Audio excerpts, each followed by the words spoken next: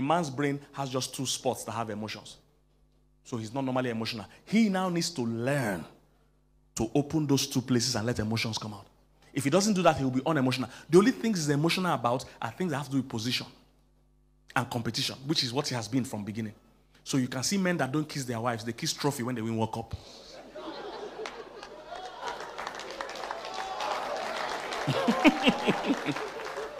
Check how many married women here, their husband have kissed them, non-sexual kiss, not that we're having sex. As in, just during the day, just hug her, kiss her. Many men don't touch their wife, don't kiss their wife. Some even say during sex, they don't even kiss their wife, they go straight to the point. But when these men win World Cup, they were all kissing trophy, inanimate objects. They were kissing shirt, kissing everything. You see, they get emotional, but they get emotional about something they've allowed themselves to get emotional about. So when it comes to marrying a woman, it won't come to you naturally to be emotionally available. The number one thing my wife complained about when we got married was that I was not emotionally available. If she's crying, I don't know what to do. Because what concern crying? How we crying? You see, that's how men see. Practically, if you're a man, you have to change when you marry. When your wife is crying, hug her. When your wife is sad or depressed or crying, give words of affirmation and encouragement. Tell her to be okay, even if you don't know how it's going to be okay. Somebody learning what I'm saying. You have to turn it on. And let me tell you, man, it will feel awkward to you. You won't feel like. Because you're not as emotional. So you're wondering, she's crying now. What should I do? Hug her. Sometimes when a woman is talking to you, a hug will solve the problem. I gave them yesterday 4 Ds of the communicating with women.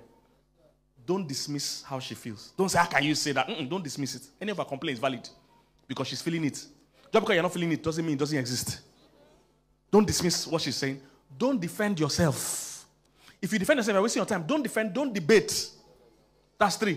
If you defend and debate, you're wasting your time. You can never win. Because most of the woman is arguing with you. She's not arguing based on the facts. She's arguing based on the feelings. This is how she feels. You can't tell me I cannot feel like this. Because I am feeling like this. And how do you tell somebody she's not feeling something she's feeling?